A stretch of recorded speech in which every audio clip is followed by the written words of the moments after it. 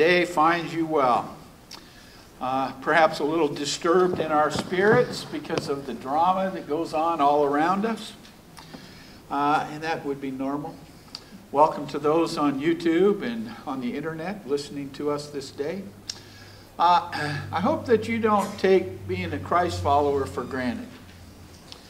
And today we're going to talk about the conflict of two worlds as we continue a series on the Spirit-filled life out of the book of Romans, chapter 8 is where we're going to head here in a moment. Good advice to tell young people, okay, is don't go out of your way to find trouble. Because it's coming to you. And that has been proven true this week. Okay? More than we could possibly know. And so we encourage young people and even the elderly, let's not go out of our way to make a lot of trouble, especially for ourselves, our friends, our family, those kind of things. Because we're going to see that the world is actually contrary to us. Now, we're not going to talk about the conflict of the world being conflict of fire, flood, hurricane, earthquake, all of these things. Those are, we call them natural events. And Mike did a great study this morning talking about the Sea of Galilee and the great storm that came upon the disciples and Jesus Christ. And the question that we ended with, that is to be a thought provoker, was who caused that storm to come about? And so, does God use these natural events on the planet Earth? And again, see, we even use the word natural. I use the word natural all the time. We know that God has an impact on planet Earth and, in fact, the universe. And the universe, and in fact, planet Earth, responds to the very presence of God. The mountains, the valleys, the waters, the wind, the rain, the storms, they all respond to God. To His very presence as He draws near, yes, absolutely. And to His voice or His command, yes, absolutely. And that was part of our study this morning. But we're not going to address that. We're going to address the conflict that exists in the world between the moral, spiritual, and ethical conflict of Christ followers and those of the world. Last week we learned, hopefully you learned, those in Christ are selected for glory and everlasting life. That God in Christ has predetermined a victory. And it is predetermined in the sense that if God says something is going to happen, I can assure you it is going to happen. I absolutely guarantee you. Why? Because God absolutely guarantees us in His Word that His Word accomplishes the reason it was sent forth into the world. Our response, and Paul lays them out in the book of Romans, especially in this chapter we've been dealing with, God has and shows us that He will be working in our lives every moment of every day of our lives. God is working in your life. Now, if you don't feel God's working in your life, let me explain. God is working in your life. Okay? Whether you believe it or not, whether you know it or not, whether you feel it or not, God is working in your life. If you are in a desert place or a place of distress or trauma or drama, God is working in your life. If you're a Christ follower, God is working in your life. For those who aren't followers of Christ, God could be leading, drawing them to Himself. And He does that through all kinds of different mechanisms. God has a plan and a purpose for each Christ follower. Every single one of us. God has a plan and a purpose for you as an individual, just as He has a plan and a purpose for a congregation, a body of believers called the church. There is a plan. There is a purpose. What is it? I have no clue. We glorify Him the best we can each day. We walk it out each day. And boy, isn't the next day a surprise? And boy, it has been this week. God provides help and comfort to each believer. Always. Help and comfort in the form of the Holy Spirit in a Spirit-filled life. Paul has already expressed that God helps us in our weaknesses. He comes alongside. He comforts us. Now, he may very well use, as you know, a brother or sister to come alongside someone, to comfort them, to give them some kind of encouragement. We pray for that every day here, every time we get together, that we would be encouraged by the Holy Spirit of God, and that we would, in some senses, feel comforted, even amidst trouble. God has selected the elect for a destiny in glory forever. And God has predetermined that. In fact, we've learned that God has determined not only our destiny, glory, our future, it's already set. It's already established in stone, can't be changed. Already figured out by God. He has determined their times, the people's times, yours specifically, our nation's times, the world's times. He has determined the boundaries of who goes where and how you get there. And he has determined the habitation, what you do while you're there, how you live. God's already determined that. And he's already figured it out. The problem is, we don't know it.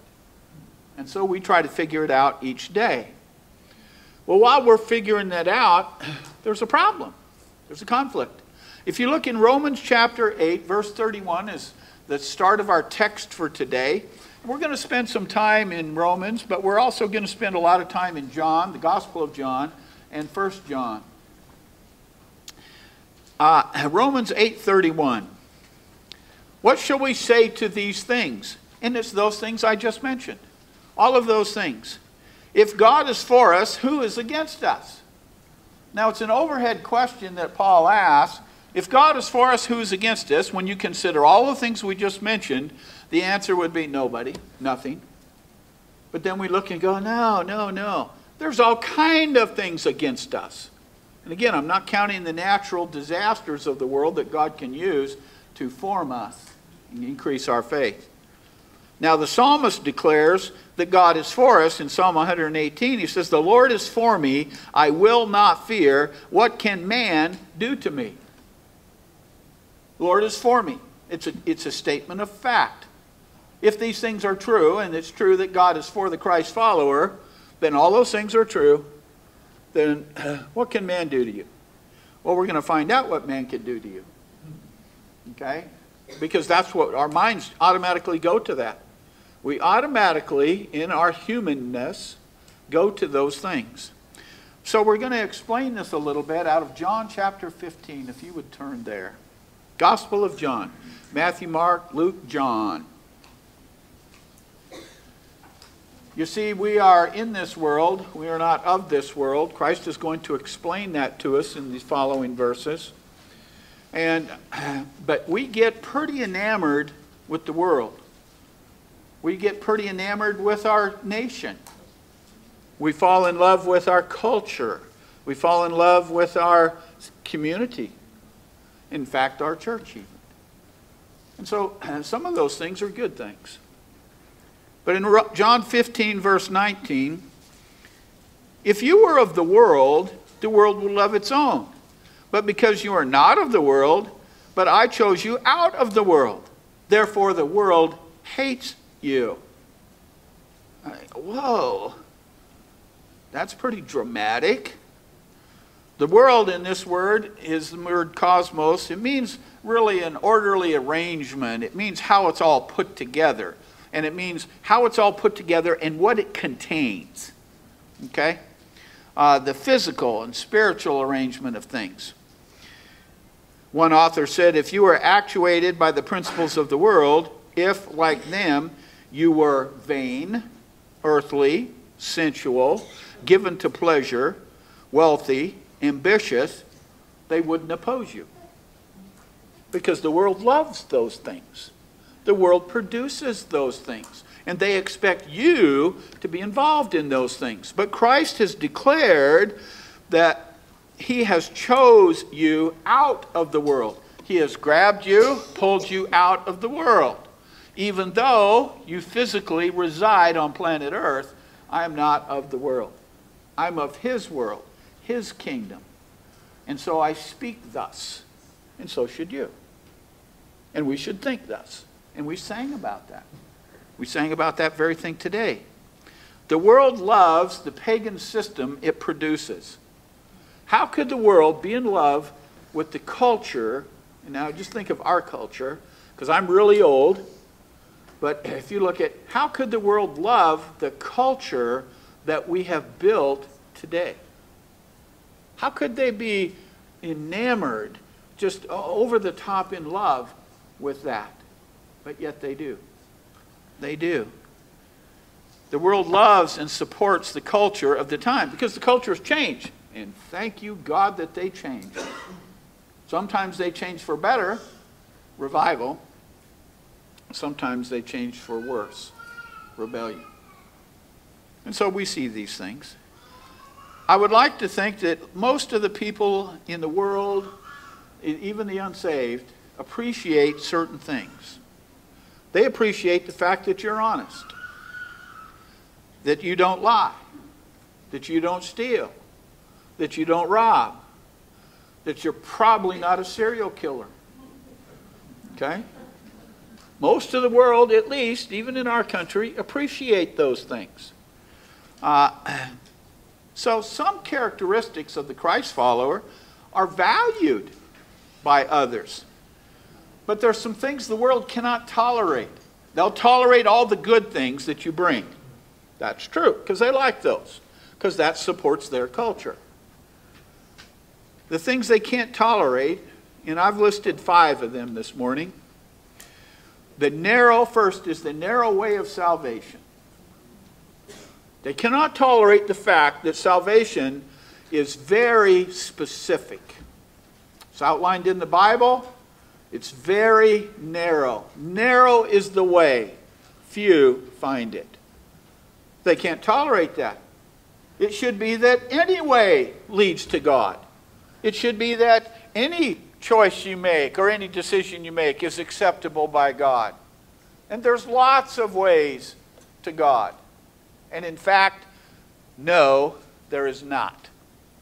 All of the ways to God that people come up with are wrong. Unless they're coming up with Jesus Christ. Because, secondly, Jesus Christ is the one and only way to God. John 14:6, right? I am the way, the truth, and the life. No man comes to the Father but through me. Oh, that's too narrow. No, it can't be through him. It's through a prophet.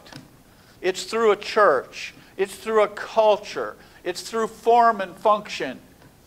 That's how you get saved. And you say, none of that's true. It's through Christ. I know it's through prayer. No, it's through Christ. I know it's through giving. No, it's through Christ. I know it's through singing really loudly. No, it's through Christ. The world doesn't like that. They hate that. Third, they hate the idea that the Bible calls mankind sinful. And the fact that they'll be judged for that sin. How many of you, like someone coming up, putting their finger on the end of your nose and saying, you are wrong. You are wrong. You're a sinner. Hair stands up on the back of your neck. What do you mean you're calling me wrong? Who are you to judge me? They use that word. Lots of pagans know don't judge lest you be judged. They might know John 3:16, but they know that Matthew 6 passage really well. Okay? That sin is judged. And in fact, fourthly, they hate the fact that certain of their activities are listed by God as sins. In the Bible. They're actually listed. And they call it today lifestyles. Well, I have a different lifestyle. You have a sin problem. Isn't that what the Bible says? I was born this way. Well, partially you were born with a sin nature. I'll address that in a moment. Okay? But you chose the sin that you're involved with. We all did. Sometimes we still do. But the fact is, God lists clearly from one end of the Bible to the other end of the Bible a whole litany of sinful behavior, activities and actions. And there's no way that you can take and pull them out of there and make them right. Unless you just, of course, disregard the Bible. Disregard the words of Christ. Disregard the Word of God. If you throw that out, well, then you don't have a list of bad things. So people like that. I don't want a list of bad things in my life. I want to hear that everything I'm doing is wonderful and marvelous and glorious. Because we like that. And then fifthly, they absolutely do not like, they hate the absolute truth of the Word of God. That the Word of God is absolute truth. They hate that. There are many truths. Truth is what you choose to believe. And that's an error also. No. There is but one truth. The truth of the Word of God. That's the truth. And it is absolute. Just as we started. Those things God has determined to happen will absolutely happen. Those promises He has given are absolute promises that will be confirmed and come about. Now, the world hates, and that word means to detest. In fact, it means something more than that. Not only do you detest something, but you actually work against that something, that you actually are involved. And mostly it's followed in the line of persecution. And so, since the world hates those things, if you mention any of those things, the world, they hate that. And they will find a way to persecute you. They're finding a way in the world today to persecute the Christ follower because the Christ follower is involved with hate speech. And it's very common today. It wasn't so common a few years ago, but it's very common today that you're speaking against certain groups of people. You're speaking against certain lifestyles. No, God has already spoken against sin. Whoever's involved with it, that's what they're involved with. Go down the road from the Gospel of John to 1 John, clear to the right in the New Testament. 1 John chapter 2, verse 15. 1 John 2:15. The Apostle John, and I want to frame this just a tiny bit. The Apostle John, especially in the book of the Gospel of John, considers himself beloved by God, by Jesus Christ. He calls himself the disciple whom Jesus loved. He forms an intimate relationship with Christ. Christ loves him. And he knows it. And he resides closely to Christ. At their dinners and those kind of things, at special events, guess who's right beside Christ? John. And so John knows what Christ loves. For example, he loves me. Right? That's what John knows. So when he writes 1 John chapter 2, verse 15, and there's lots to this, but we're just going to pick out a verse here. Do not love the world, nor the things in the world. If anyone loves the world, the love of the Father is not in him. And you go, oh, wow. Do not love the world or the things in the world? What is John talking about? Remember, who he is and the relationship he has with Christ. And now he says, don't love these things in the world. In fact, if you love them, the love of the Father is not in you. John is not talking about the created order. The thing of the world. The world is the created world. It is the universe. It is what God has produced. And even in a judged and destroyed world, from the Genesis flood to today, look how beautiful it is. Now, other than smoke and fire, okay? If that fire was controlled and in a nice little box and it was a little cool outside and it's dark and you got your cup of cocoa, it's pretty nice. And in fact, you find yourself just kind of mesmerized by it. And lots of people do. They have a thing on the TV that you can click on that just shows a fireplace with fire going. So you can just click on your TV and it's like you have a fireplace. I've actually watched that. I want to see, well, did it burn out? What did they do? Okay. But there are certain things that God has made that is so extraordinarily beautiful. There's some creatures on the planet that are amazing. They are literally, that's amazing. That they display so many colors and abilities. It's just amazing. Certainly, I love the beauty, the splendor, the majesty that God has provided in the world. What about the world? And the world also means the world of mankind. Okay? I find myself loving you all. I truly do. I love God's people. When Patty and I are out doing the missionary work for years, we went out and did the creation evangelistic ministry. And we went to tons and tons of churches all over the Pacific Northwest, Oregon, Idaho, California. And it was amazing. And in almost every church that we went to, we could see the body of Christ. You could feel the body of Christ. Their love, their appreciation for God, His Word. And it was encouraging to see that throughout the country. Because you hear that nobody else cares. So you get that idea. Well, that's not true. There's lots of people who care. There's lots of godly people who love the Lord and serve Him faithfully and diligently. And I love them. And you should too.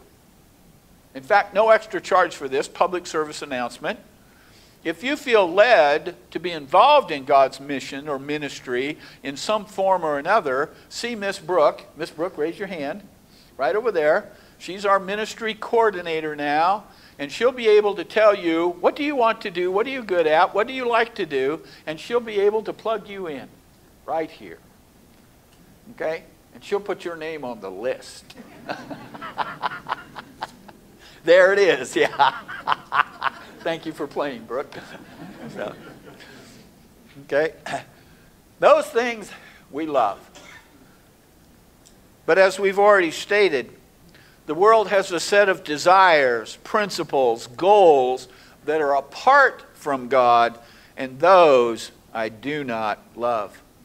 In fact, the next verse, 1 John 2:16, describes those things.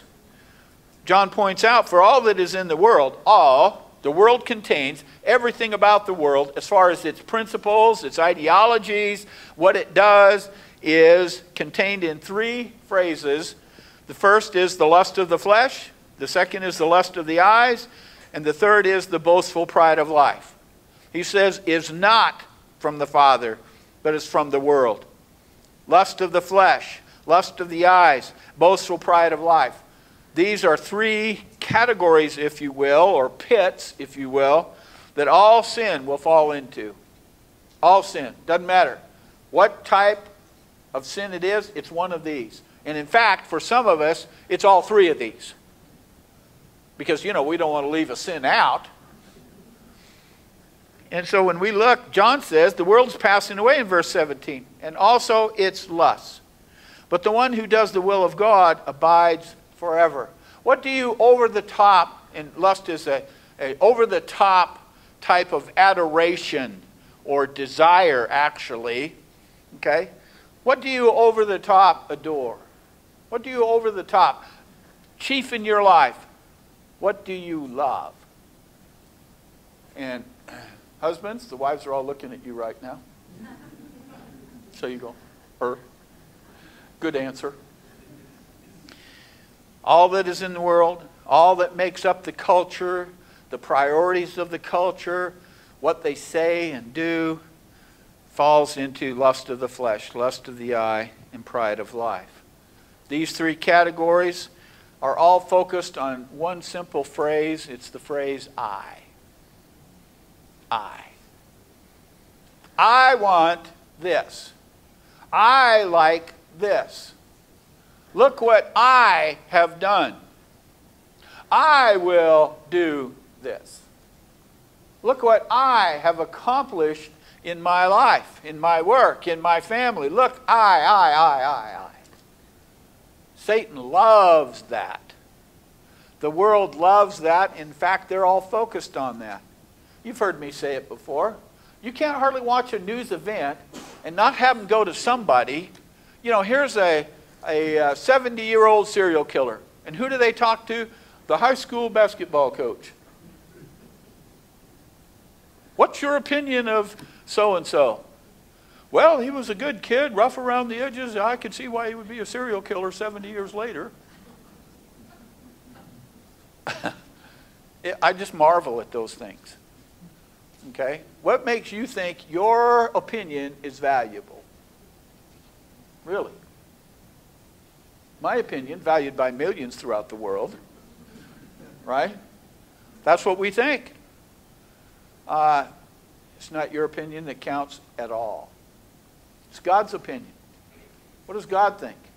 Not what I think. Now, we do have opinions. That's true. But is it a godly opinion or a worldly opinion? All of this, these three categories, focus around the I phrase. It is the world view of self-gratification and self-aggrandizement. Make yourself look great and good. Back to John 15, if you will, the book of John.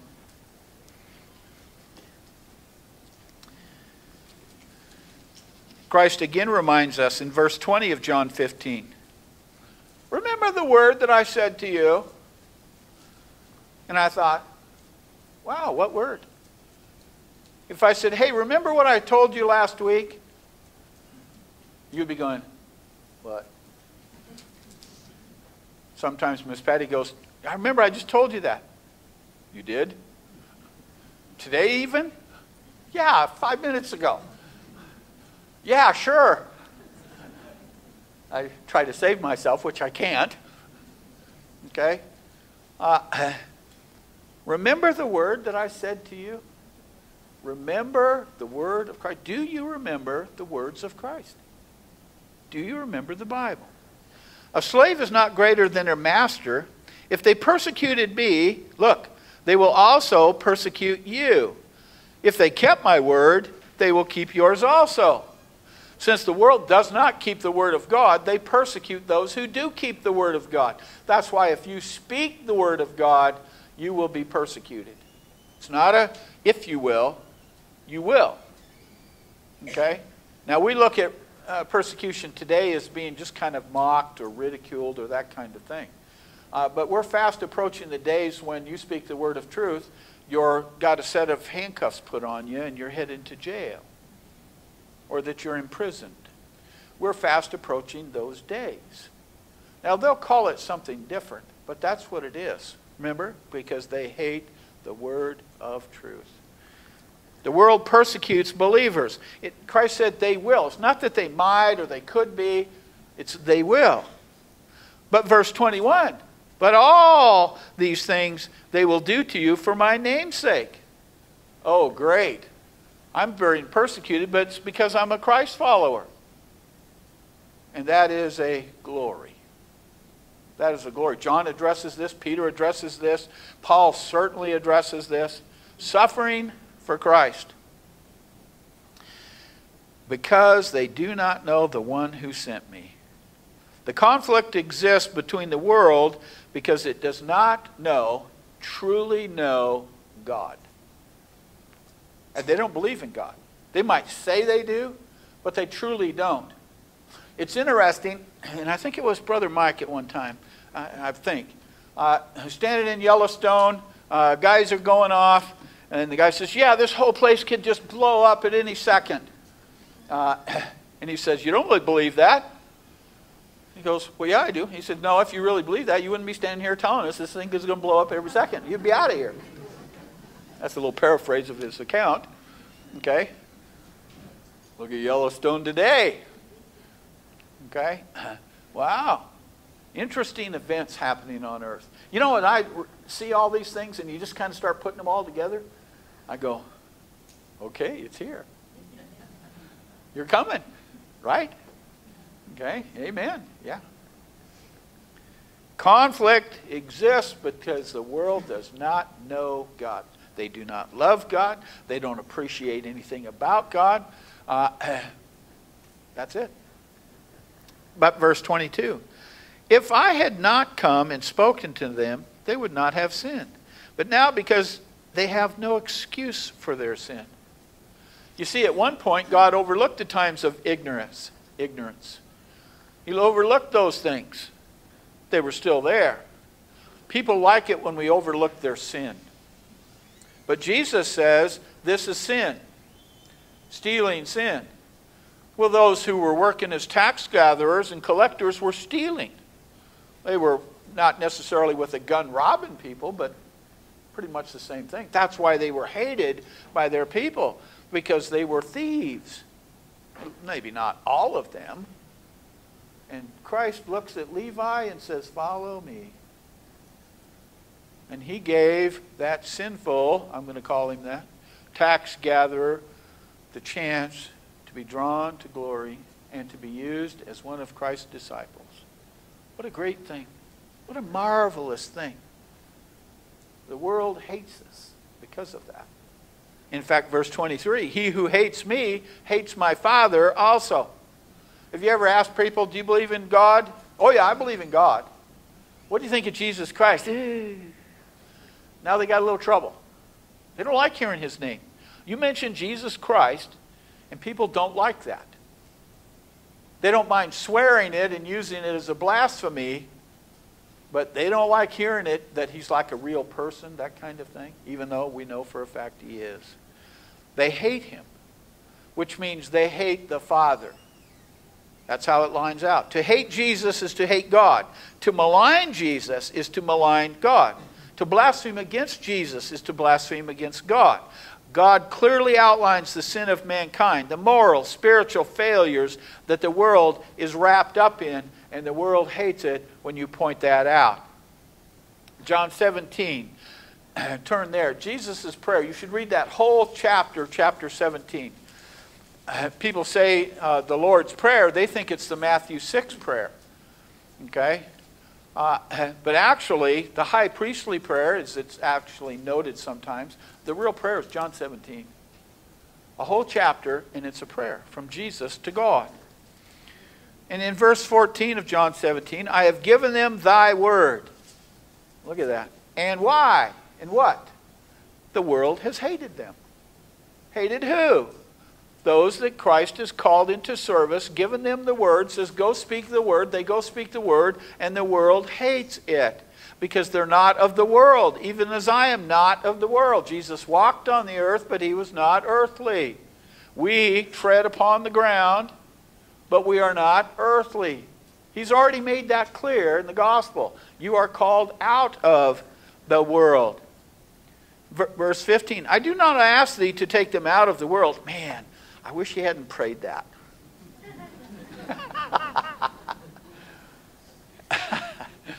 No, I don't really. Okay? But it would be kind of handy when you accept Christ, truly accept him, poof, you're out of here. You're in glory. Right? But God has so much more for you to do after you accept Christ. To share his word with those around you who are going to hate you saying it. Keep them from the evil one. Don't take them out of the world. But don't let the enemy step on their throat and hold them down. Keep them from the evil one. I am more than delighted that Christ prayed that for us. Because he does. He prays that for himself first. Then there's three parts to it. Himself, the apostles, and then the future believers in that prayer. And so when we see that, keep them from the evil one. Wow. I pray that for you. When you pray down the church phone book or pray through our prayer list that you see on our bulletin, do you pray that Christ would save you, the Holy Spirit of God would save you from the evil one? Keep harm from you. I know you do. You may not say it in those exact terms, but that's the implication of it. Why? Because verse 16, they're not of the world. He just said that. He's now confirming it. Even as I am not of the world. If Christ repeats something, probably we should listen. Right? And then he says, verse 17, sanctify them in truth, in the truth. Thy word is true. Sanctify means to set apart as holy. So he sets us apart in holiness in his word. That's why the Bible is so incredibly important to us. Believers are given the word. They're expected to pass it on to those around them. The testimony of the godly stands contrary to the way of the world. This produces conflict, strife, and ultimately hatred. Back to 1 John 3. I told you we'd be doing that. I did warn you. 1 John 3 verse 10. By this, and it is that expression of the word, by this the children of God and the children of the devil are obvious. Anyone who does not practice righteousness is not of God. Boy, people will not like to hear that. If you do not practice righteousness, you are not of God. Nor the one who does not love his brother. Oh, you mean I got to love people too? I got to practice righteousness and I have to love you. And the answer is yes. Yes, you do. Why? Because of verse 11. This is the message which you have heard from the beginning. We should love one another. Because he's already stated, that's the greatest of the commandment. Love God with all your heart, mind, body, soul. And the second is unto the first. Love your neighbor as yourself. Love the brethren. Paul uses that many times. John uses it a lot. He's using it right here. Okay? The love that we share.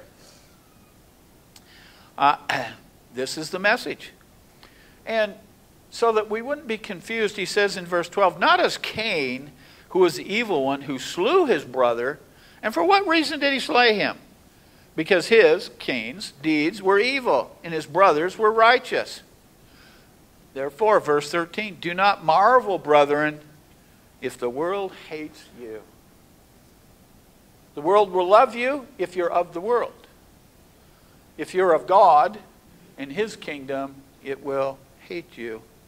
The children of God love the things of God. The children of the world love the world and all that it contains. They are a product, the children of the world are a product of the devil. There is an obvious difference because they're totally opposite viewpoints. The conflict can grow into such a hatred that people want to kill those of God's world or God's kingdom. Those who speak God's word, those who stand up for Christ. They killed them all.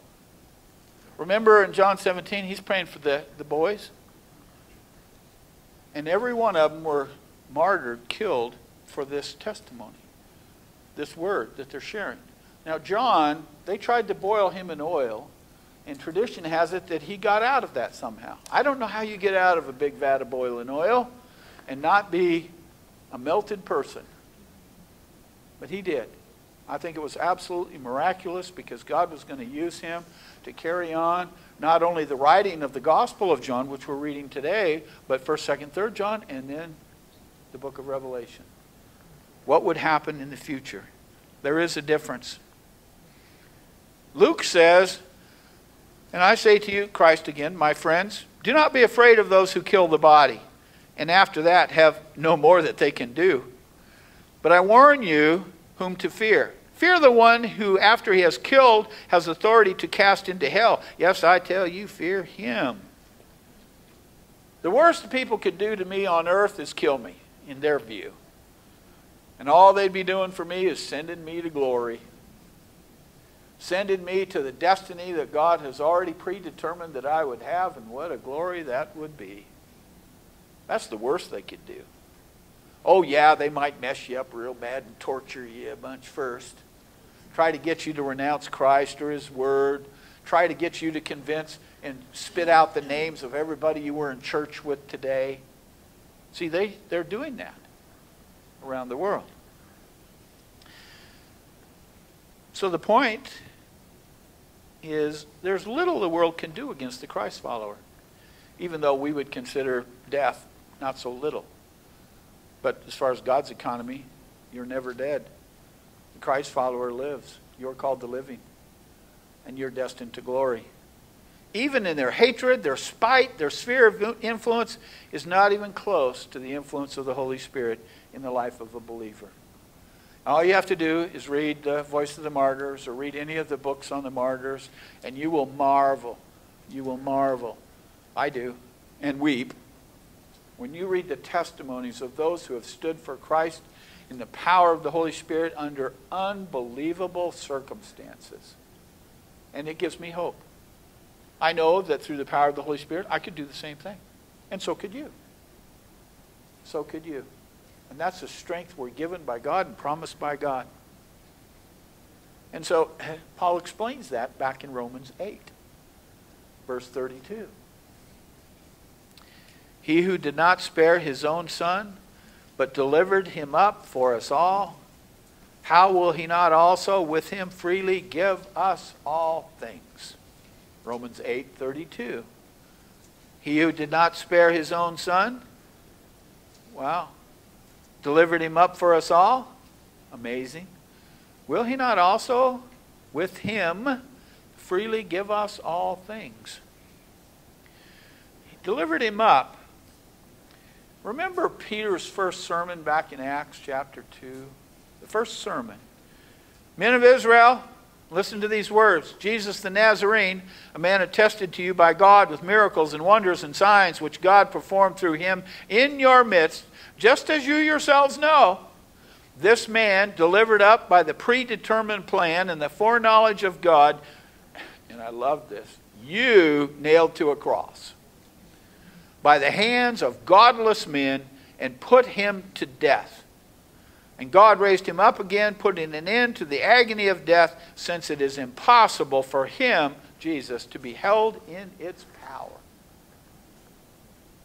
Would you like to be one of those Jewish people sitting there in Peter's first message? This Jesus whom you nailed to the cross. Well, in fact, that's true for us today. This Jesus who you, me, nailed to the cross. You see, because he died for my sin. He died for your sin. It's because of our sin. He went to the cross. And God delivered him up. God gave him up. It says that he gives us all things. Well, it's all things for our welfare. These needful things. He freely gives us. Without money or price, you can't buy the blessing or favor of God. The greatest gift that he's ever given is his Son. It was a free gift. That all others may be given a similar gift. Again, not by money or merit or works. It's the mercy of God. And so from the beginning to the end, it's all from the grace of God. The grace of God. Barnes writes two things that we receive from this. The privilege, first and foremost, of being a Christian. We have friendship with God. Have you ever thought about that? We have friendship with God. You are a friend with God. And has been favored with the highest proof of divine love.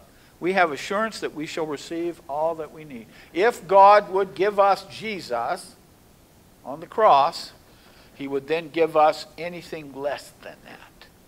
Right? When I do marriage counseling to young people who are getting married, kind of becoming a thing in the past. Okay? But for people who are committed and want to get married, I always ask them the first question, do you love